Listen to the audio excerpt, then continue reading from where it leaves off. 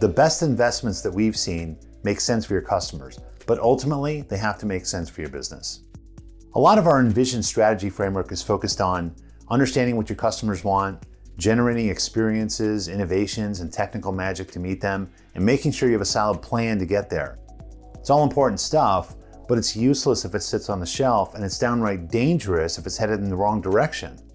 With Envision, our approach to outcomes is all about making sure you have a solid case for change, that the economics are sound, and that you have the measurements in place to hold yourself and your ideas accountable.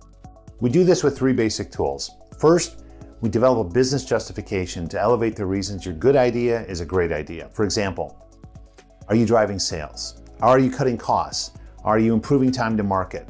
These are critical to getting people aligned and making really good design decisions later.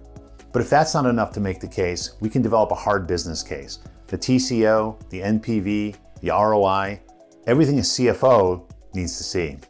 Finally, we hold the idea accountable and give you the data-driven foundation with objectives, key results, and the KPIs to keep you on track. Traffic rates, conversion rates, order value, maybe product team velocity, system response times, even app store ratings, it all adds up. I hope you're rallying around a great idea, and better yet, that you have a solid case to move ahead. And if you don't, we can help you build it.